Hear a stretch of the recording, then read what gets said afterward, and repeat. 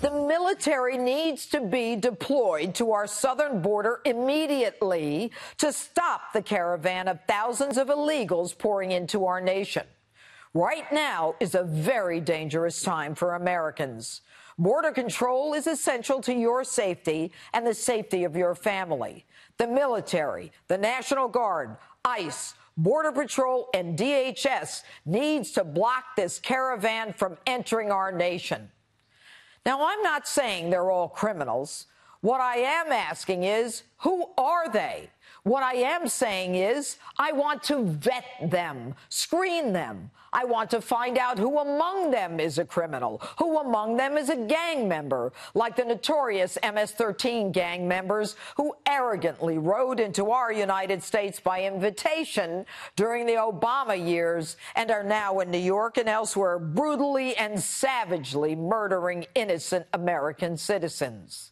I want to know who is a pedophile, who is a sex offender, who thinks they're entitled to beat their wives. I want to know who has an alcohol problem, who has a drug problem, who likes to drive drunk, and who has no problem hauling drugs for the cartel.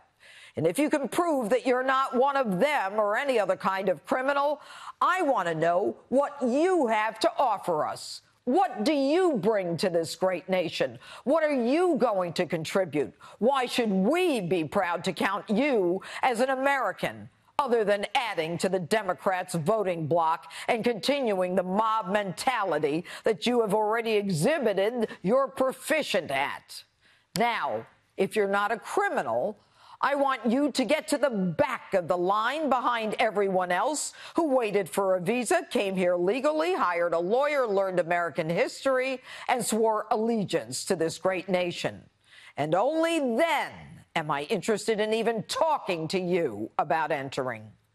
I, for one, am sick and tired of the sense of entitlement that illegals have to enter this country and then immediately claim their constitutional rights as they carry the flags, not of America, but the flags of their country. And God forbid we try to deport them to the country whose flag they so proudly wave. They have no claim on this country. They are not entitled to be here. They break our laws to come here. Now, this is not a left or right issue. This is a security issue, a safety issue. We simply cannot have people about whom we know nothing living next door to us, working next to us, or driving next to us. Crossers claim they're running from violence in their home countries. I spent my career fighting on behalf of innocent, helpless, silent victims of crime, victimized by violence, criminals who should have been stopped long before the crime. You're telling me because they're being victimized that every one of them is a victim and therefore entitled to come here as opposed to anywhere else on the planet? Go to the UN. Stay in Mexico.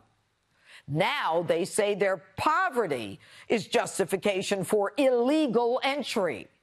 I've got news for you.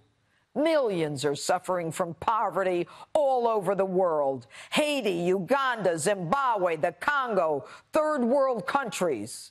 So why is it just Central Americans and Mexicans are the poverty-stricken ones pouring into this country by the millions? Why? Why? Because they can. Because no one has told them they can't. Because no one has stopped them. They come because there's a big prize at the end. Education, medication, housing, food stamps, all the things that you pay for. So you want open borders. Look at what it's done to Europe.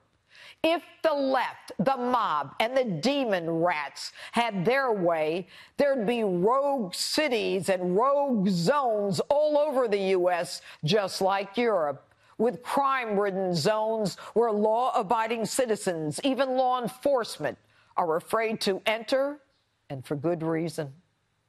The left, then, the Democrats in this country add an additional layer of protection so illegal criminals cannot be arrested in sanctuary cities and states where American citizens are thus put at risk.